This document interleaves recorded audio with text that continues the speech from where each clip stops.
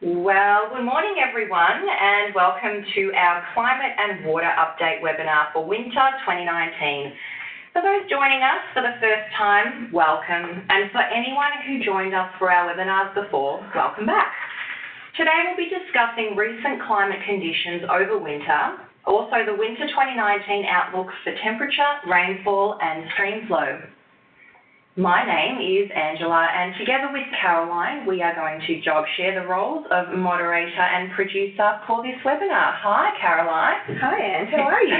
Good, thanks. Today, or rather together, we will help make the webinar as interactive as possible. But before we begin, may I ask for your attention as we cover off some housekeeping items. Our broadcast today will run for 60 minutes with plenty of time allocated for questions. This webinar is also being recorded and the video will be shared with you via email. For first-time webinar attendees, please see some helpful tips on your screen. Most importantly, please note the chat box where you can send through any questions or feedback for the presenters. Please use this and not the Q&A box to send your questions to us during the session and we'll answer as many as we can during the allotted breaks. If you want to test out the chat box now, feel free to tell us your name and where you're dialing in from. I'll also take this moment to thank those of you who have sent in questions for us during the registration process. We have developed the content of this session in accordance with the common themes of those questions, so thank you for engaging with us. And finally, I'm delighted to introduce to you our presenters, Robin Jewell and Jonathan Pollock. Hi Robin, hi Jonathan. Hi Ange. Robin has a strong interest in helping people to understand the complex science, finding new ways to interpret and make climate science understandable, usable and accessible to all Australians. She has also worked as a weather forecaster for the Bureau in Darwin and for the UK Met Office in England. Jonathan joined the Bureau of Meteorology as a weather observer, launching balloons, sounds fun, watching the skies and recording the weather. Later, he moved into climate information services, providing historical context for the current weather and guidance on the months and seasons ahead. Welcome, Robin. Welcome, Jonathan. We are really looking forward to hearing you from today. So, Robin, would you like to let us know what you'll be covering? Thanks, Ange. So the topics that we're going to cover today, we're going to give a wrap-up of what's happened recently in autumn. Then we're going to look at the outlook for winter. So we're going to look at the rainfall, stream flow and temperature outlook, and we'll try and put this into a bit more context with how this might affect drought, bushfire, floods and snow. And then we'll finish with talking about what's driving the outlook, why the outlook looks the way it does this winter. So let's start with recent conditions first. What's been happening in the last couple of months? And I thought rainfall was probably a good place to start. So this map here is the autumn rainfall deciles. The blues are where we saw above average rainfall and the pinks and reds is where rainfall has been below average. So if we look at the north first, we can see it's been mixed. So over Queensland and parts of the Northern Territory, which were affected by Tropical Cyclone Trevor, we saw very heavy rainfall and flooding there, and also Tropical Cyclone Veronica impacted parts of the Pilbara as well during autumn. But elsewhere in the north, it was very dry. It was a very dry end to the wet season, and in fact, the whole wet season was very dry for many parts away from Queensland and that Pilbara coast. Down south, in the southeast in May, there were some well-timed cold fronts, but in other areas and a lot of our key agricultural areas, it was very dry across autumn. So particularly along the coast, the east coast in New South Wales, in Tasmania in the east, and large parts of South Australia, and particularly in southwest Western Australia. You can see there that along the far coast there in the southwest of Western Australia, we saw record-breaking low rainfall for autumn. In that part of the world in May, you usually expect to see quite an increase in rainfall there as we move into the wet season. This May was extremely dry in southwest Western Australia. So it was the third driest May on record, the driest since 1964. Since the start of the year, Perth has seen its driest start to the year on record. So that's a very long record that goes back to 1876. So it's been particularly poor in that area. In terms of temperature during April, we can see lots of yellow and oranges on that map. So overall, this is daytime temperatures. It was warmer than average in many locations. In the Pilbara and Kimberley, it was record-breaking warm. They've had some very unusual hot days, especially during May. The exception is in Queensland, where we did see a lot of rainfall associated with Tropical Cyclone Trevor, and that rainfall kept temperatures lower there. But people living in the south would notice, especially in the southeast, that it turned very cold and wintry in the last weeks of May. So there were some cold spells in the south, and also notably in Western Australia during May. In mid-May, there was some exceptionally cold weather. It was very cold at night. So there was some places that saw their coldest May nights on record in southwest Western Australia there. So although we do see lots of orange and yellow on this map, there were some significant cold spells during autumn in the south. So turning now to soil moisture. The soil moisture around the country is quite mixed. Where we saw a lot of rainfall in Queensland, there we see very high soil moisture, and some of the areas in the east and southeast which did receive some good rainfall during May. Soil moisture there is closer to average or above average. But again, in some of our key agricultural areas, and in particular in southwest Western Australia and the east coast of New South Wales and in eastern Tasmania, soil moisture is very much below average. And again, in the north, those areas that didn't see a good wet season, the soil moisture there is very low as well for this time of the year.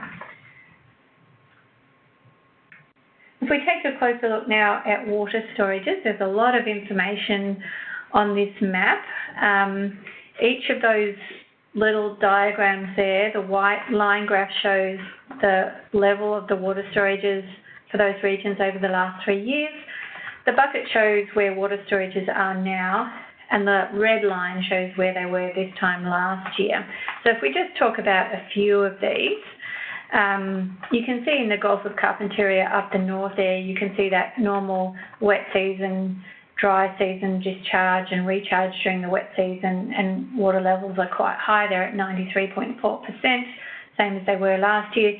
That's mainly due to Tropical Cyclone Trevor. But it's a little bit of a different story as we look at other parts of eastern Australia. So if we look at the northern Murray-Darling Basin bucket there, we can see that water storages are now down at 7.1%.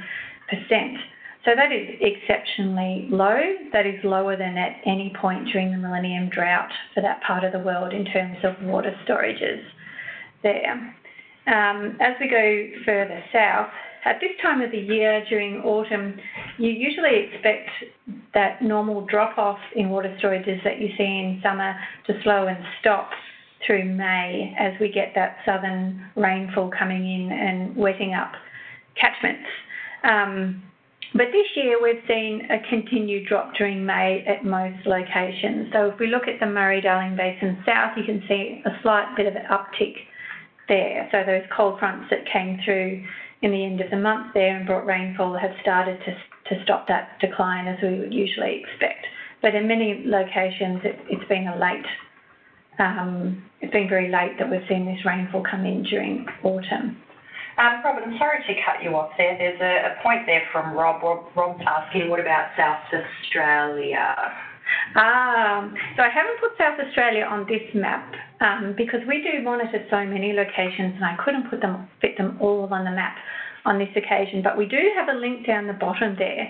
So if you follow the link, you'll be able to follow through and have a closer look at your location, because it is quite variable depending on where you are and what the weather's been recently, and we did see it quite mixed, so it does vary across the country. So check out that link and you'll be able to take a closer look at your location.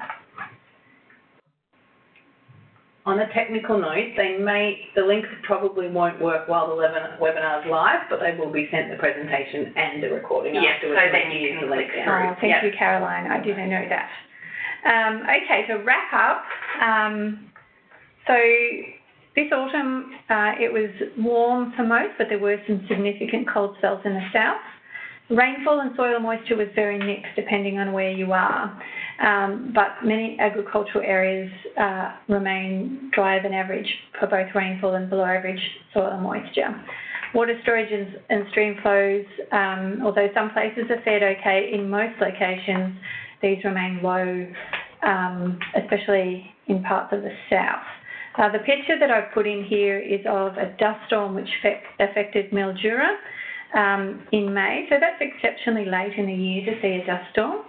That just reflects how dry the landscape was, and how the first 2 months when we look at that overall map of April, it can look like some places, especially in the southeast, have done okay, but it was exceptionally dry for the first 2 months of autumn, and that's why we had these dust storms so late in the season. So that's where we're sitting right now in terms of what's happened recently. But before I hand over to Jonathan to talk about the outlook, we're going to do a quick poll. We are going to do a quick poll, and I apologise, when I updated the slides, some of that poll question didn't make it onto the slides, so there you go. For anyone who can't read that, it does say which of the following information is most important to you, and the answer choices there being A, long-term average winter rainfall, B, what rainfall there is a 75% chance of exceeding, C, the likelihood of winter being wetter or drier than average, or perhaps D, other. And you do see the poll there on your screen, so please select from A to D, whichever is applicable. Perhaps if D is the answer, you might also like to tell us in the chat box what it is you'd like to learn more about. So we'll leave that poll open for a few moments until everyone's had a moment to engage with us. We did have a question that came through as your presentation was in progress, Robin, so I might ask that of you while we wait, if that's okay. The question there is the extremely dry May in southwest Western Australia an indication of the severity of IOD influence that South Australia may be impacted in winter, spring? Oh, that's a very good question. So I'm going to talk a lot more about the Indian Ocean Dipole a bit later, so I don't want to give too much away. The Indian Ocean Dipole, though, is generally a winter and spring phenomenon. So it tends to develop in winter and strengthen in spring. An Indian Ocean Dipole generally can't exist at other times of the year because we have the monsoon trough in the southern hemisphere, and that doesn't allow that circulation to build up. And at the moment, we're not in an Indian Ocean Dipole event, although we're going to talk later about what might happen with the Indian Ocean Dipole. So there are some indications that we will see an event develop this year. So what has happened so far in autumn in southwest Western Australia is not likely related to that. But we have had a lot of higher than usual pressure across the south during the autumn, which has tended to push those cold fronts and troughs that we'd normally see further south.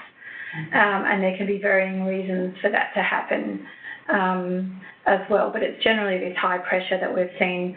It's been persisting really for a very long time. It's not just autumn, which has been below average in many locations. For some locations across the country, it's been over 2 years now since they've seen fairly consistent below average rainfall, which is largely due to this persistence of high pressure. Thank you, Robin. That question came through from Simon. Thank you, Simon, for engaging with us. I think we're probably about ready to close the poll. What do you think? Or we have? No, not yet. We're closing the poll now. And okay, a couple of seconds left on that one. We'll wait that one out. And at the moment, it's looking like our answer choice C is the most popular one. So does that surprise either of you? The likelihood of winter being wetter or drier than average? No, that's usually a popular one. Yeah, I imagine so. All right, so we're going to share those results with the audience there at home, and hopefully you can now see the answers or the breakdown of those on your screen. So yeah, as I said, answer choice C was by far the most popular, although we did get a few others as well. So we might check out if anyone left us any comments there in the chat box. Keen to hear more about reasons for persistent high pressure in recent times. So that's come through from Jolyon. Thank you, Jolyon. No, that's a really good question. So many places, especially parts of the east, which have been in drought for quite some time now, and it's still ongoing, really. Like, some people may have had some temporary relief from time to time. So when we have a period of drought, at the end of that, we tend to do a big review of what are all the causes, but some of that research is underway. So it's somewhat a research question, but we do know a few things in that with climate change. We know that associated with climate change is this idea that the subtropical ridge, which is that high pressure belt that naturally sits across southern Australia, which is the reason why we have dry summers and wet winters, is growing in strength and expanding. And so when that happens, that means we have less cold fronts potentially reaching Australia during winter and spring. But also we have a lot of natural variability as well. So we've had some El Nino-like conditions, which we'll talk about more, but that can also result in lower than usual rainfall. So there can, when we see this happening for a long period, it cannot always be the one cause. It can be a contribution of natural variability, but we do know we have this underlying issue with climate change, and that the subtropical ridge is potentially getting stronger and more intense. So it's still a research question, really, and people are looking into that in more detail as to what the causes are. Thank you, Robin. There was another note here from Stuart. My interest is largely around the potential grain harvest, so a connection of potential rainfall to potential soil moisture is of interest. Yeah, thank you very much, Stuart, for letting us know. And we'll move on with the presentation now. And Jonathan, you're looking after us for this section. Thanks, Ange. Yeah, I'm going to speak to everybody about the climate outlook, so what we might expect in the coming 3 months. So the winter outlook, that's the large map on the left-hand side there, is showing that much of eastern and southern Australia is likely to have a drier than usual winter.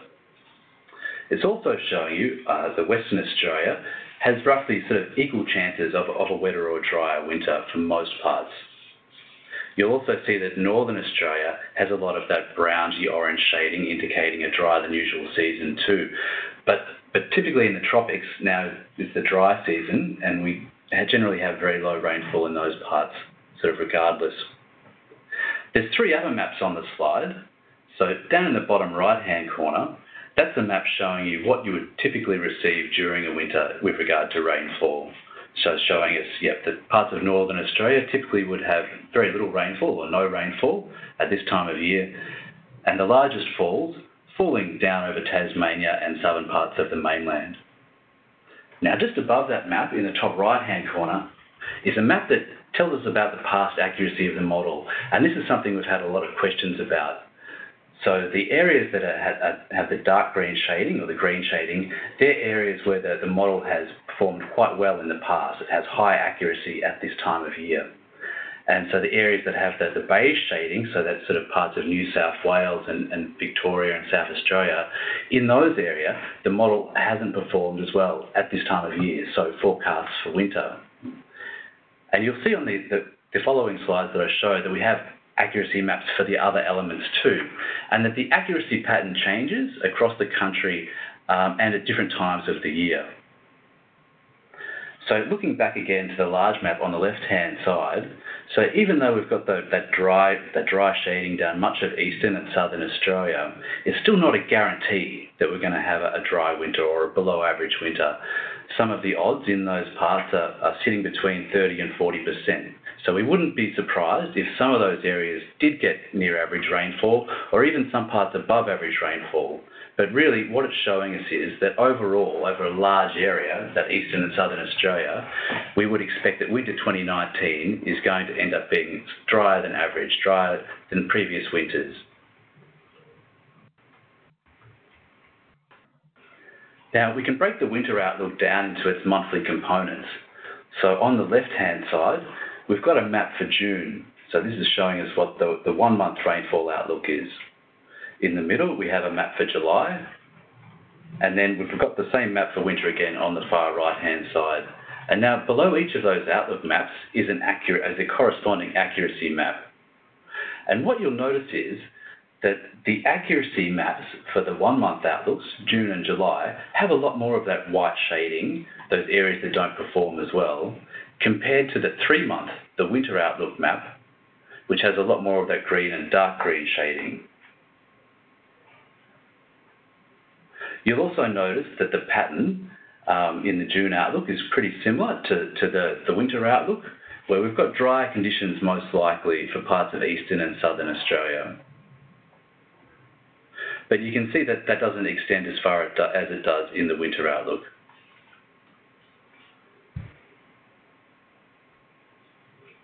On this slide, we've got some examples of 2 other forecasts that you can find on our Climate Outlooks webpage.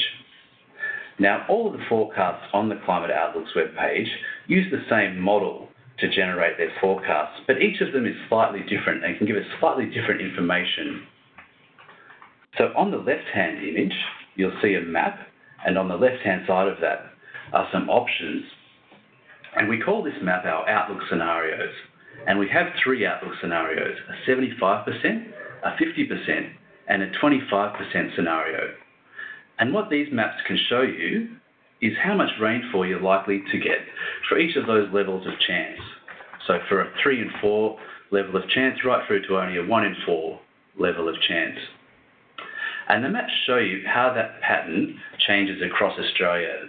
So parts of the north have their 75% chance relates to much lower amounts of rainfall than they do in the south.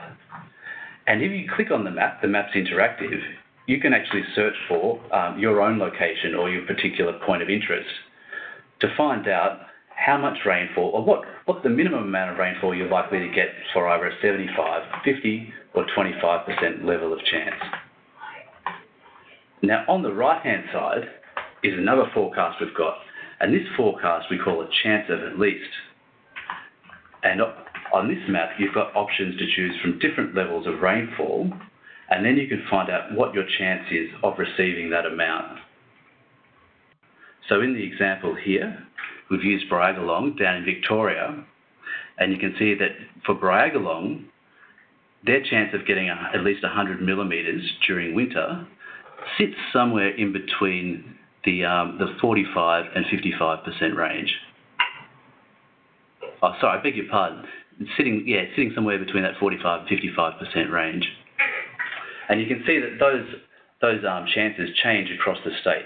So there's parts of the south that have sort of a slightly increased odds, and there's parts along the Alps which have much greater chance of getting that 100 millimetres, and then all the way up in the northwest, those parts of Victoria have much lower chance of getting at least 100 millimetres over winter.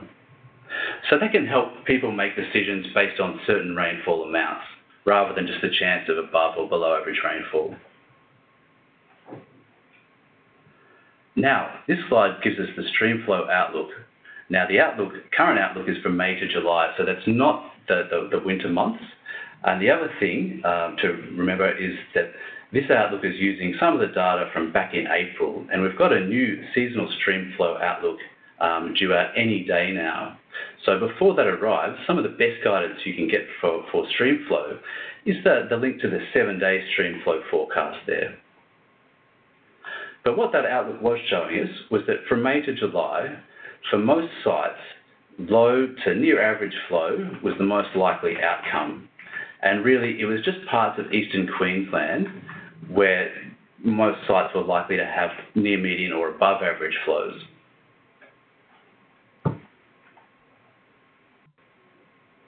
Now, looking at the temperatures for winter. So on this slide, we're looking at the maximum temperature outlook, what we might expect during the daytimes. And on the left-hand side, you can see a very red-looking map. And what that's showing us is that most of Australia has a very high chance of having warmer than average days this winter. On the bottom right, you can see what average daytime temperatures are like during winter, and not surprisingly to most, they're warmer in the north than they are in the south.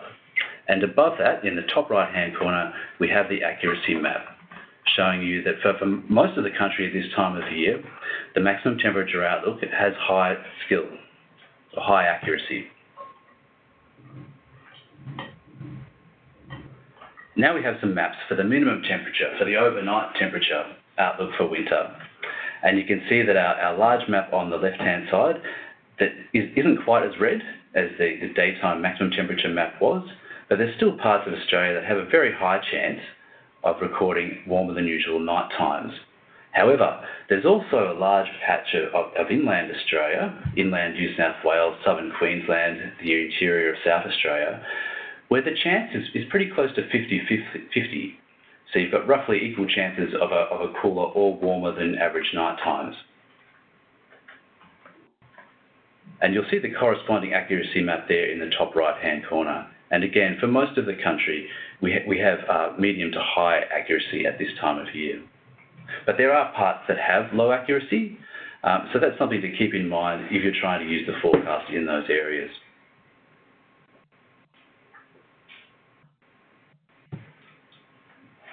So what does the outlook mean for some of our significant weather over winter? Well, the outlook for drier than normal conditions in the east and south means that in some parts that have had rainfall deficits or have been in drought, that might worsen. The outlook for clearer nights or for lower rainfall translates to clearer nights in some parts, and that's probably going to increase the risk of frost in susceptible areas. Winter's still the coldest time of the year, and a time when a lot of southern Australia gets a lot of rainfall. So flooding is always possible in winter, even with a drier than average outlook. But what the dry outlook does mean is that we wouldn't necessarily expect widespread flooding. And the Northern Australian bushfire outlook will be released soon in the coming months. And that'll be able to provide some guidance on areas of the north that have higher or lower risk than usual for bushfire in the coming season.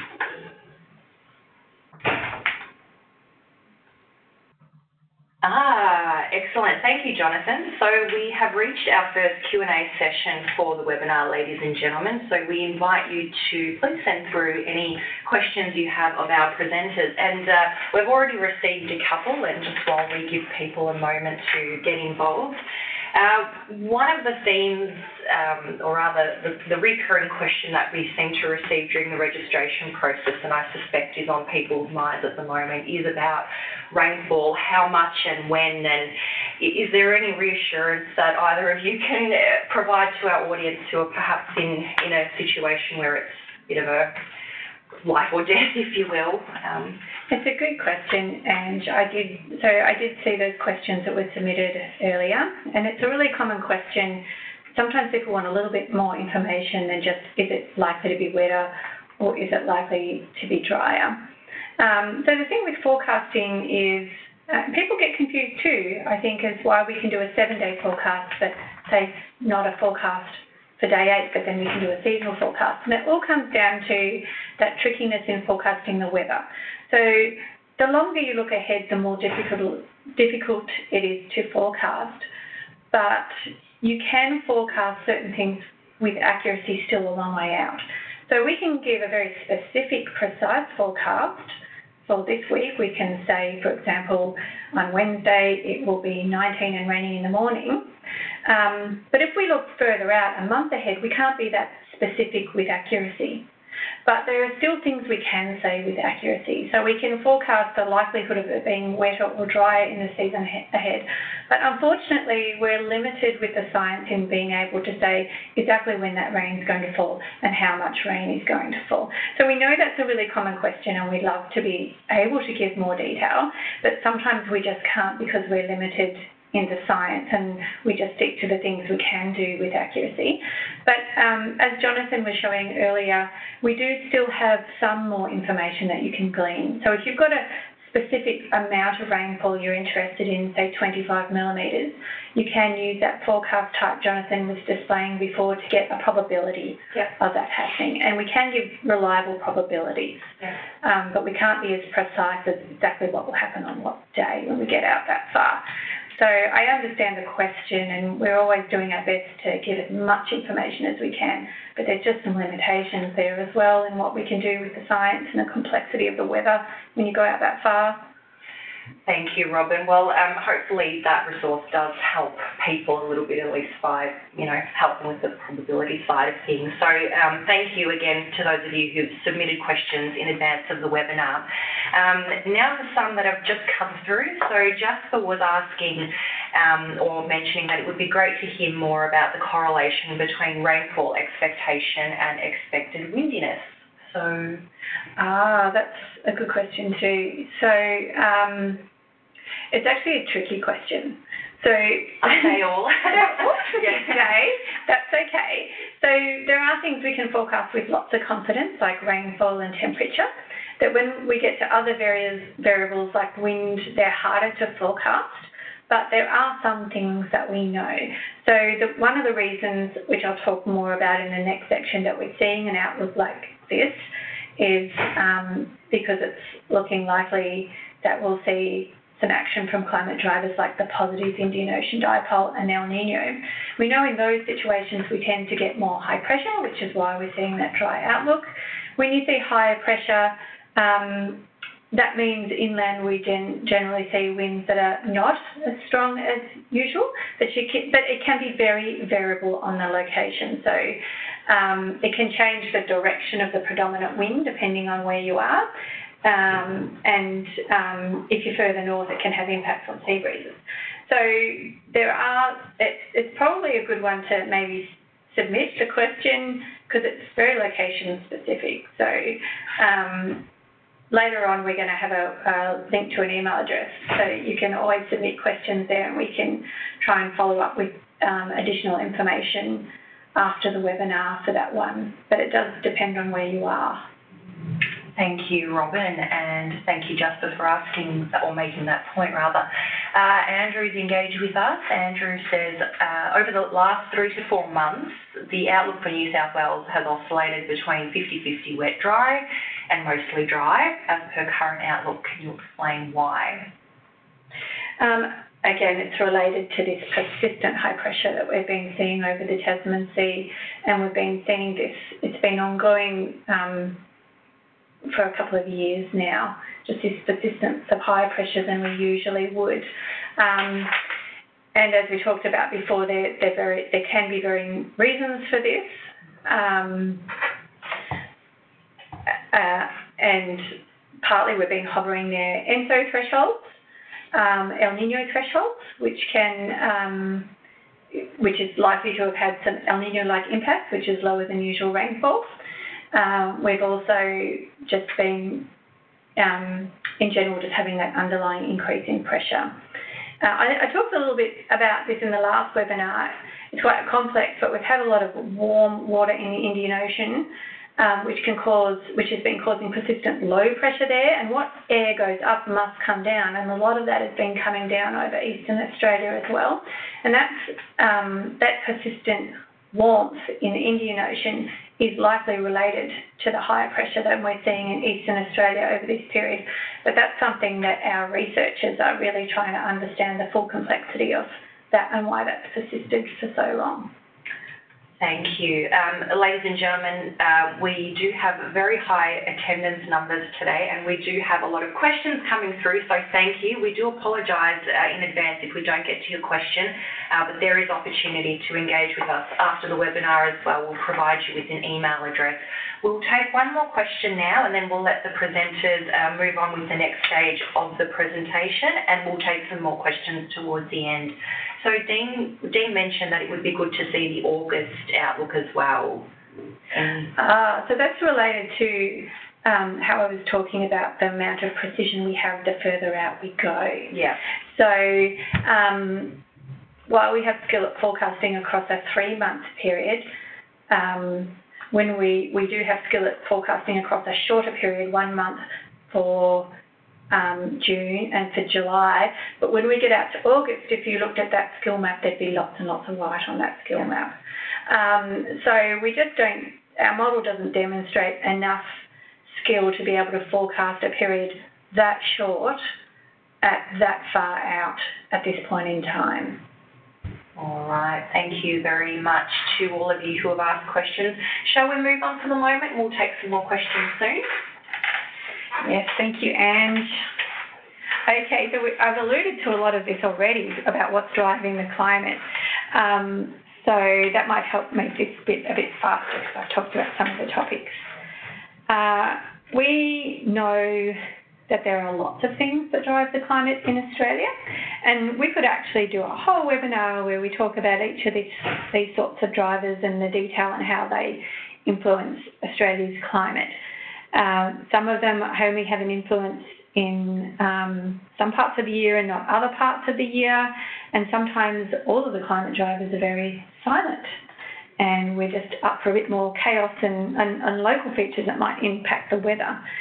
But today I'm going to talk about 2 of these drivers, because these are the 2 drivers which are driving the outlook on this occasion.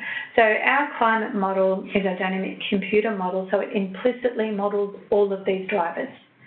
When we get an outlook, one of the first things that we do is we go and we interrogate that model output in a little bit more detail to see where the influence is coming. So this time we're seeing an influence for winter in the Indian Ocean and then in the El Nino and in the Pacific Ocean. But it can change, and it changes all the time. This is just what we're expecting this winter. So for those of you that are not completely up to speed with what an Indian Ocean dipole is, or a positive Indian Ocean dipole, I've put a little diagram here. Pretty much what we see in this situation is cooler than usual water to the northwest of Australia and warmer water near Africa. Where water is warmer, the air rises and you get more cloud and rain, and as that air is all coming up, it has to come down somewhere, and it tends to come down over near Australia, which means that we get finer weather and drier weather. So this sort of circulation changes the paths that fronts and troughs often take across southern Australia, and we usually see less of them than usual. And as I mentioned earlier, the Indian Ocean dipole is a feature of winter and spring. Because the monsoon trough is in the southern hemisphere over the tropical Indian Ocean in the summer months, this sort of circulation can't exist in the summer months. In terms of El Nino, this is similar, but in the Pacific Ocean. But during El Nino, we tend to see warmer than usual water away from Australia again and cooler water near Australia. You see that focus of cloud and rain away from Australia, and there's less moisture that can be drawn over eastern Australia, so it tends to have an impact on eastern Australia. El Nino is a little bit different to El Nino in that it typically starts to, like Indian Ocean dipole, it can last a bit longer. The monsoon trough behaves differently in the Pacific Ocean as it does in the Indian Ocean. So an El Nino tends to form during autumn and winter, peak towards the end of the year, and then decay in the first quarter of the following year. So El Ninos or La Ninas can last longer. So what's happening at the moment? This map here is actually from our model, and it's a model forecast. So it's not what's happening now in the ocean, it's what our model is forecasting will happen over winter. Now, if we look at the Indian Ocean first, we can see that there is a temperature difference across the Indian Ocean, where we're seeing more pinks near Africa, and we're seeing a lower temperature. Now, we don't necessarily have to see pinks and blues, we just need a temperature difference to start up a circulation. So that looks quite positive IOD-like. And if we look in the Pacific, we see an El Niño-like pattern. It might not look exactly like that concept diagram, but it looks a little bit El Niño-ish. If we take a closer look at the Indian Ocean first, we can see our model forecast of, this is an indice which measures the strength of the Indian Ocean dipole, and the black line is the current observation, so we're not in an event now, but that green line shows what the forecast is, and the forecast from the Bureau's model is that it's very likely that we'll see a positive Indian Ocean dipole event during winter, and you can see it decaying there as we go into the wet season as the monsoon trough comes into the southern hemisphere.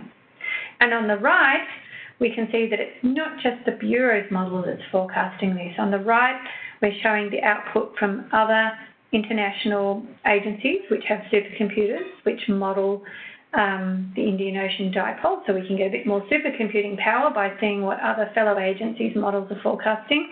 And we can see of the 6 models that are forecast Indian Ocean dipole, 5 of those, and most of them quite strongly, are indicating that a positive IOD is likely to develop in the coming months. So what does that typically mean for Australia? The map there shows the typical rainfall pattern that we see during a positive Indian Ocean dipole event. So it's typically less rainfall than usual over central and southern Australia. With less rainfall, we often see warmer days because we have more sunshine hours, and we also often see warmer nights in the southwest with cooler in the north. You can also see a shorter snow season during positive IOD events with lower snow depths, but we'll talk about snow a little bit later on in a bit more detail, and you can see an increased fire risk in the south. So in terms of El Niño, we can see here that our model has been hovering near El Niño thresholds for some time. This is a measure of the temperature of that ocean in the Central Pacific. Generally, we need to see oceans warmer than this to see the atmosphere respond and to see those widespread changes in rainfall across Australia. So we haven't seen yet a sign that the atmosphere has changed. It's been a little bit El Niño-like, but we haven't seen a full El Niño develop. If we look at the forecast, the green line, the Bureau's model is indicating that most likely those temperatures in the ocean are going to cool to levels that are not consistent with getting a widespread response. If we look at what other models are forecasting, we can see of the 8 models that we look at, most models are like the Bureau, and they're indicating that we'll see some El Niño-like attributes in the ocean, but probably not enough to see those widespread changes in atmospheric circulation. But some models do forecast that it's possible, and a couple of the scenarios from the Bureau's model do indicate it's possible. So it's still a plausible thing that could happen, that we could go into El Niño, although the odds are against that happening on this occasion. If you remember back to that positive IOD plot, there was a lot more certainty and strength in the forecast for the positive IOD. It's the dominant driver of the outlook for winter. So in terms of El Niño, what do we usually expect? It's a bit like the positive IOD, less rainfall than usual. Warmer days in the south and a longer frost risk season. So if frost is something you have your eye on, this cannot be good for frost, and we do see less chance of widespread floods with El Niño during winter. So for those of you that might want to know a bit more detail about snow, I'm going to hand back over to Jonathan, and he's going to talk about the snow outlook. Thanks, Robin. We have a lot of questions about the snow season about this time of year, which is pretty understandable. So I thought I'd put this slide in, and I've put it in after we had a chat about the climate drivers, because I think that'll be helpful too. So we saw the outlook before, and it was for dry and warm conditions. And so automatically, some people might assume that's probably bad for the snow season, but it's more complicated than that. So in Australia, the snow seasons are highly variable. We see big differences in maximum snow depth from year to year. And quite often, it's not just the climate influences that kind of shape a snow season. Single weather events can really make a big difference to the amount of snow cover. And we also find that early snowfalls don't give us much of a guidance for how the rest of the season is going to play out. Now, there's sort of two competing forces at work here. So both the Indian Ocean Dipole and El Niño typically mean lower natural snow cover over southeastern Australia. But at the same time, both of those things, the positive Indian Ocean Dipole and El Niño, when we have those, they typically improve the conditions for snow making. So at the same time as we might have less natural snow cover, we might have increased or better snow making conditions. And there's a chart on the right-hand side of this slide that sort of illustrates that. So what we've got there is on the left-hand side, maximum snow depth measured in centimetres. And then we've got the different years coloured in for their different classifications. So we've got a bunch of El Niño years, a bunch of years when ENSO was neutral, and all the years when we had La Niña. And we can see that between the differences between that red bunch of X's, the orange bunch of X's, and the blue bunch of X's for ENSO phase, and also for the Indian Ocean Dipole phase. And so for El Niño and positive IOD, they're the red X's. And you can see that in that set, we have some of the lowest maximum snow depths for some of our seasons. But we also have a lot of seasons in those red columns that are getting pretty close to average.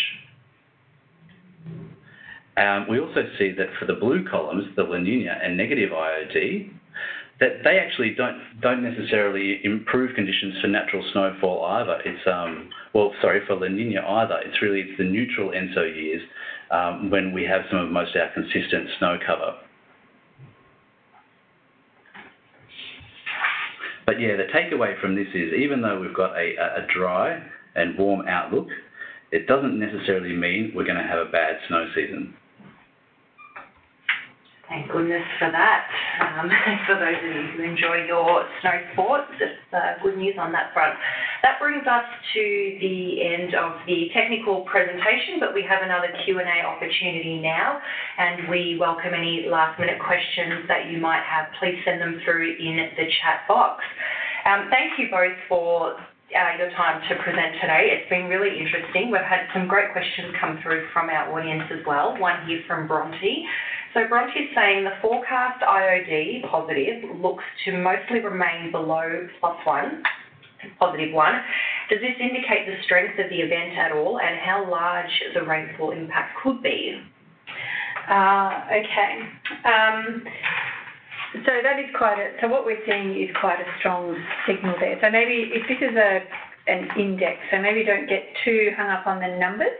So I think about 0.4 is where we look at the threshold for an event. So 1 is quite a bit above 0.4. With the Indian Ocean Dipole, when we see a forecast like that, if that eventuates, we would expect that we could see quite a big impact in the positive IOD, and that's what we're seeing in our model outlook.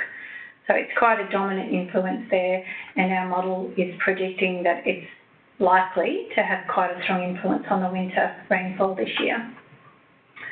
Thank you for that. And another question here from Bronte. Could the El Niño threshold have had an impact on the rainfall also, or do we only see this when El Niño is reached? Well, we can get impacts from ENSO before we reach thresholds for either El Niño or La Niña. So it can happen. But this year, we haven't really seen much of a convincing response from the atmosphere to those warmer sea surface temperatures.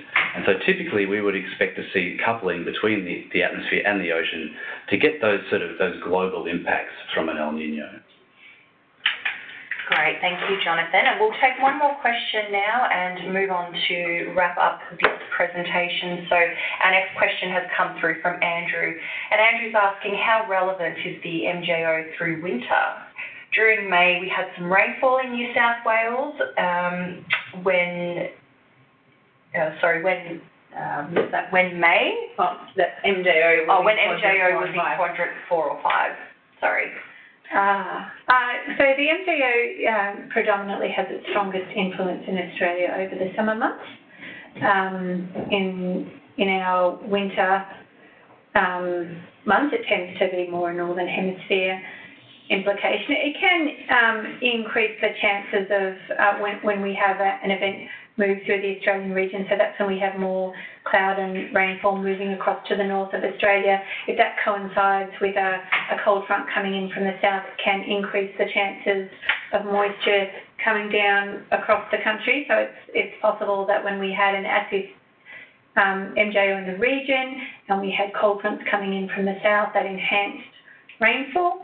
We did have, just in recent weeks, so during May, we actually had, so a thing like the Madden-Julian oscillation tends to influence weather on short time scales, so on weeks rather than those months and seasons. The southern annular mode is another thing that tends to influence on those shorter time scales, so we don't always focus on them when we're talking about the long seasonal outlook.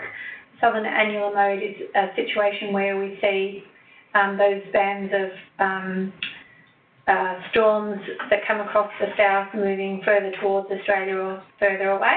So it did look like recently we had a bit of a negative SAM, and that means that over southeast Australia it did make it more likely that we'd see more fronts and troughs coming across, and that is what we did see in the last few weeks of May. We really did see a change to that normal wintry weather that you'd expect at this time of the year during May.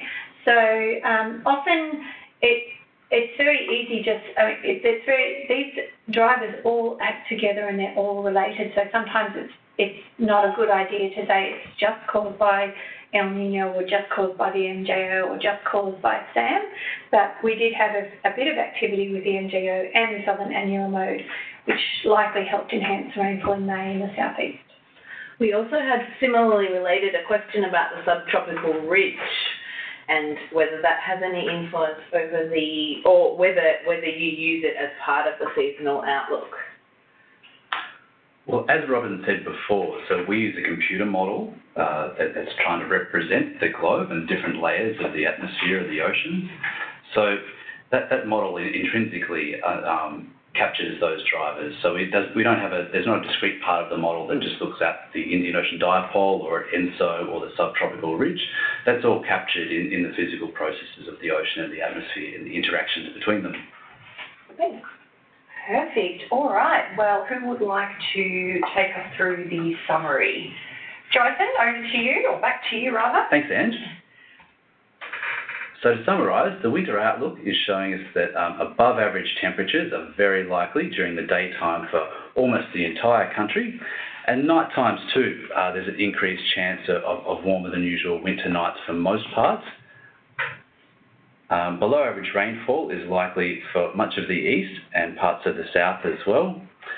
You can see those odds do range though. So there are some parts that have a slightly reduced chance and others where the chances are much lower again. So not a guarantee of below average rainfall, but we expect that 2019 will overall come in a bit below average. That means that in those parts where they have had rainfall deficits or they've been in drought, there is an increased chance that will continue. And the clear nights and some of the still weather we're expecting means there's an increased chance of frost in susceptible areas.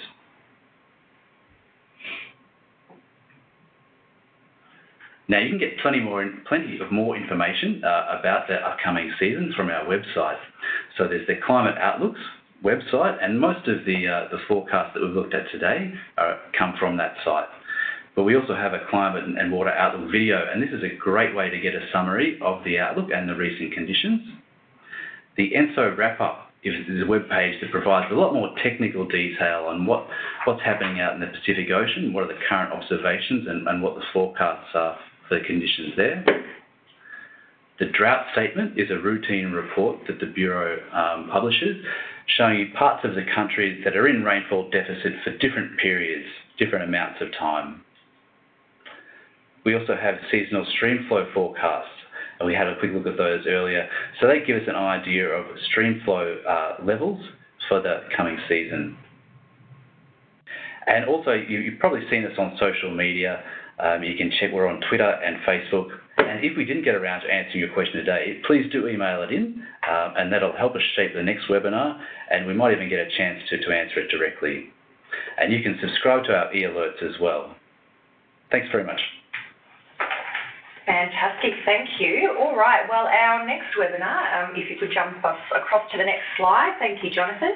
Our next BOM webinar will be on Thursday, the 18th of July, and we'll be providing listeners with an update on drought conditions. So a registration link can be accessed via the chat. Caroline will pop that in there in just a moment if you bear with us. But also after this webinar has concluded, we'll send you further information on how to register. So this brings us to our webinar for today. As Jonathan mentioned, please get your questions to us at helpdesk.climate@bom.gov.au if we did miss it today and it's a burning question. A big thank you to Robert and Jonathan for your time in developing the content today and sharing your knowledge with us. To our audience, thank you for tuning in and joining us today. We hope that you enjoyed the session, and we do hope you'll join us again next time. If you'd like to continue the conversation, please use the hashtag BOMWebinars in your LinkedIn posts. As mentioned earlier, this session has been recorded, and we'll be sharing the video with you and have that ready for your on-demand viewing pleasure in the next few days, so please watch this space. Finally, but most importantly, we want your feedback. It's our aim to bring you the highest possible quality webinars, but we can't do that unless you share your experiences with us. Once we close this webinar, a short survey will pop up on your screen, and we'd be very grateful if you could complete that anonymously for us. Once again, thank you for your time, and we look forward to seeing you again soon. Goodbye.